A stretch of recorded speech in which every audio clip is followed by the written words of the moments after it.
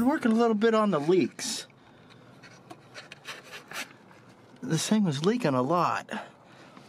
You can see it's leaking. It was leaking right here from the gasket. I just put some silicone in there. It's also leaking here. But the big leak is outside here, right here at the seam. I had a lot of water coming in right here and right along here. I put some roof patch in there and that stopped it. I could see a little hairline crack right along here. You could see the rust coming out of it. So if your back window is leaking, you might check the seams. I didn't have any problems on the other side, but this side it was really bad.